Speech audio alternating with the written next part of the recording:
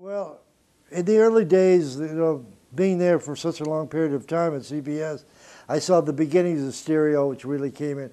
And as a music editor, I was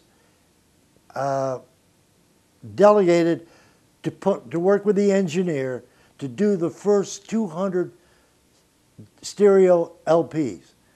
The first 200 on CBS ever put out was done by Stanley Tonkel and myself.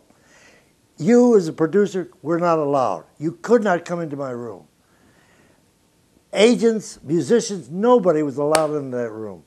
I did country and western, I did classical, and we did all kinds of things with what they used to call the, not the clipper, but the, it would grab the peaks. I can't think of the name of the limiter.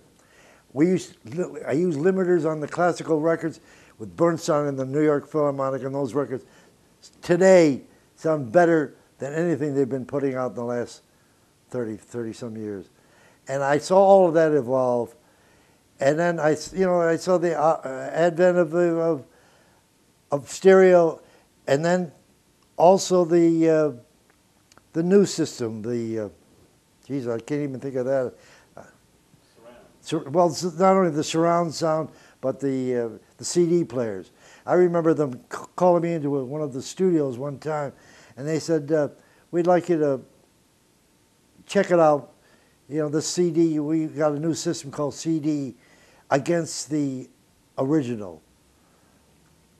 I said, well, I know that you can raise the level up of the CD. I said, if you raise the level up of the LP, the tape, and match the two of them, I said, you'll hear a difference immediately. I said, I don't think the CDs are as good or will ever be as good as the original vinyl. Now, a lot of people have proven me right, because a lot of people say that the original vinyls of some of these remixes, which are now in CD form, are not nearly as good. I mean, they don't have the warmth, they don't have the dynamic range, because in a CD, you go from 0 to 9. With the other system, the tape, you go into infinity. I mean, and I saw them, from using an echo chamber as a for an echo chamber, we had a stairwell at CBS into boxes and to everything else. It has not improved the sound. Now they got the DVD. Now, a little story about the DVD. You can take it for what it's worth. I got an award from an English company for about 4 years ago. I can't think of the title of anyway, they invited me to England to give me an award. I never got an award here. I'm still waiting. Maybe I can get Dr. Schroeder to give me a little award. Anyway, I was walking, they had all these little cubicles, and they were all different rooms with tapes playing and so forth. And I was noticing that there was a lot of they were playing a lot of Miles Davis. And I'm saying, Jesus, what's going on? So one time I dropped in one of the rooms, and I sat there. Nobody knew who I was. They thought I was just coming there just to check everything out, So I said, can you play that?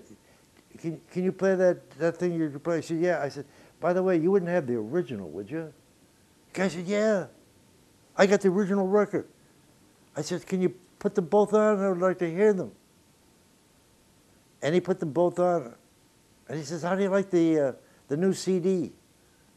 I said, it's not that good. I said, you've lost it all. I said, the other one, the original vinyl, sounds 1,000% better. The guy said, oh, you're crazy. I said, you're probably right. I mean, I don't know what the hell I'm doing. Anyway, this went on, and I would try other rooms, and I do the same thing. So one night when they presented me the award, these guys that I had asked the questions earlier said, you son of a bitch, you made those records? I said, yeah, and the vinyl is still much better. And the English people still think that the vinyl is much better than the CD. Now, I try to tell them, if you want to do I said, there's a way of doing it. You got a cassette, you mix it for the cassette. There's a way of doing it. I said, you want a CD? You mix it for the CD. And I said, you want a vinyl? You mix it for the vinyl. You should have 3 different mixes. And the guy said, you're crazy, we're going to use... And now they got the DVD. And when they put the DVD on, it was just... I said, this is even more... They said... I said, you can't do it that... That's not logical. I said, I'm only dealing in logic. You can't do it that way. It's got to be better the way it was originally than trying to manipulate it with the DVD and the CD. You can use the same CD player for a DVD. I said, look at, oh God, you guys are... I said, you guys are just too much. I said, well, yeah. And downstairs, they were selling vinyl records by the hundreds. And I bought a whole slew of them. Some things that I didn't have or I had and given away. I used to have 25,000 CD, regular records. I don't have any records except some of the ones that I made, and only a very few copies of those. I've given them all away to universities. And now and also, Rutgers University just came here a few weeks ago and took out, I don't know, 8 or 9 huge boxes of CDs. And I only have maybe, I might still have 1,000 left in the basement. I said, take out any duplicates that you have, that I have, and whatever you want. I said, I'm not going to play them. And once I get a record out there, a new record, I never play it anyway. And they were all in mint condition. So I said, look, somebody might be able to use these. But they got the whole new systems with editing. Sure, it's much easier, and I appreciate that. And it's much quieter. I appreciate that too. But the sound has not progressed. It is like regressing, going backwards. Even the music is going backwards. I mean, in the arts, we have artists who are thinking into the future. We have people who are building buildings, who are creating these. I went in for a CAT scan, and I'm saying to the girl at the end, I'd like to meet the guy that invented this. Now, the guy's mind must have been, he must have been thinking about, I said, how the hell did he ever invent this, a CAT scan, whirl around and then come up with a picture? I mean, I said, but the only thing that's lacking in our society is that the music is not progressing. It's just stationary. I mean, we've got the rock and roll, which is kind of nice, some of it, but then we've got the other people who are just, you know, the rap and everything else is just, what does it mean? You're going to be able to play these 10 years from now and say, you know, the greatest hits? I don't think so. I still miss the melody. I mean, I miss hearing a well-constructed melody like the big bands used to do, even though they were originals. I mean, look at all the big hits. You got In the Mood, you got A-Train, you got all those kind of things. I mean, you can't find that today. I was talking to somebody yesterday. I wanted to go get Washington, D.C. to come up with them. I got a project that I think it's worthwhile to do, but I want to find out. I'm having a guy check it out the next couple of days in Washington at the Library of Congress, because there's some things I'd like to do before I die that will enhance or maybe bring back the big bands. I said, when you look at it, you got every university, every high school, every little hamlet has a jazz band. But what are the jazz bands are playing? In the Mood, you know, Take the A-Train, you know, Night in Tunisia, or some of the, I said, but they're not doing anything new. Now, I said, it would be nice if somebody would come along and write some new things and get on the bandwagon and really promote it and come up with the big band hits, you know, of the future. And I said, that's not difficult to do. You write a good melody, you got some good chord changes, you know, and good soloists, and a couple of creative people to do the arrangements. I said, it'll be worth its weight in gold. I mean, I can't afford to do it. I've spent $500,000 on my own records so far. You know, I don't mind doing it, but it takes. I don't think I have the strength to do it. I mean, if I could get somebody else to help me out, to fire up these guys, to play, I mean, the music is. I've got some new kind of music that I think is rather interesting. You know, it borders on simplicity, yet but with a different twist. You know, and whether or not it's going to be successful or not, who knows? But at least it's like a painting like there, you know, behind you. You say, well, what is that? people won't like it. I bought that at an auction for $100. I mean, I know the guy who did that. I think that's worth about $10,000, that thing there, maybe even more, because his paintings are worth up to $150,000 to $200,000. I mean, that just happens to be a print, but the print is very valuable. He gave me a print some 25 years ago, which I have it hanging in my home in the country.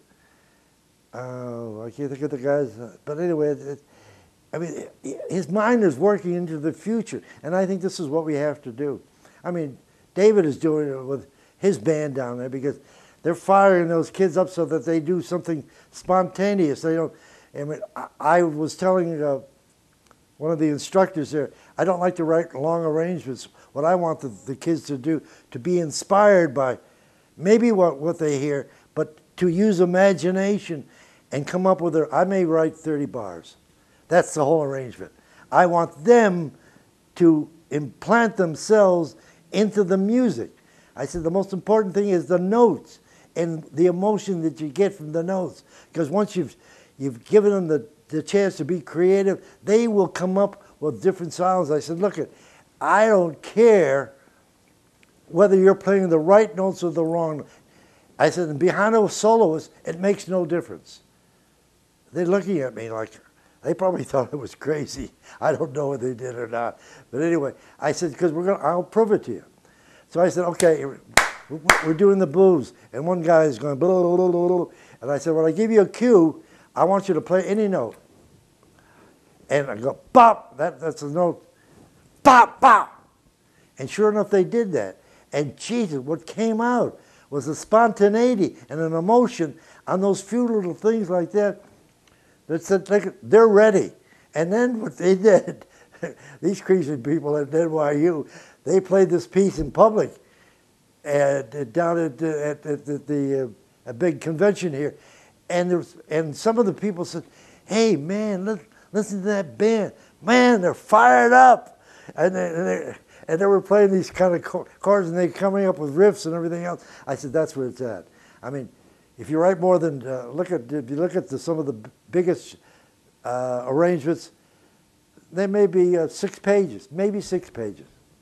I mean, everything's a repeat. And this is what all the hits is. I said, you know, you can do it, and you get the right, you go in and experiment for a week. You know, if you had, $100,000, you go in and experiment and maybe blow 10 or 15,000 bucks, you know, just on a different day and see what the reaction would be. And I know that these kids are ready. They're ready to explode, but they need a direction. This is the way to go, you know. And I have fun doing that. I mean, when I play even my own charts, I use the lead sheet.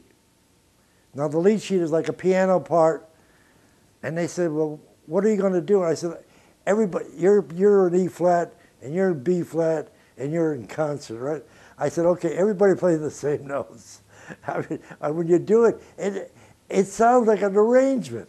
It sounds like harmonic, if you want to call it that. But I mean, I've been doing that kind of stuff for a long time. So now when I play, so I don't have to transpose for myself. If it's in concert, I play as it is on the sheet, so I don't have to transpose it. And the trumpet player doesn't have to do it either. He plays what's on the sheet, and you get these seconds and fourths and everything else. And I have a piece of equipment in the studio where I use this kind of a technique. I can do that by manipulating the various tracks. You know, this one of the records here I have, it's strings, but I took I had 2 banks of strings, and I took some of the first violins, the 2 banks of strings of first violin. I took one of them, put it up an augmented fourth. And everybody said, "What are you going to do that?" The engineer said, "What are you going to do?" I said, "Yeah, we could do that with that machine over there." And what comes out is something glorious. I mean, it's just, you say, how the hell do you do this? And I did this with Larry Coryell's record recently. I took some of the tracks. I recorded on 4 different tracks. I had it on an amplifier, direct, and maybe 2 other amps or whatever it was.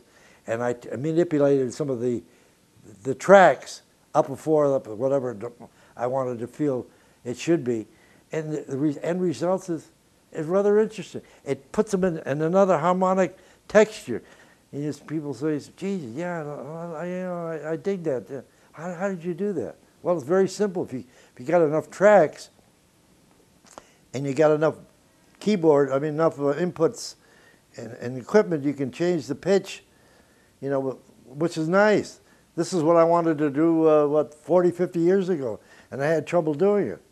I mean, I couldn't do it the way I wanted to do it. It would have given it now, if I go back to some of the original tapes that I made at CBS and try this thing, it'd come up with a whole different sound. And it would, it might be glorious.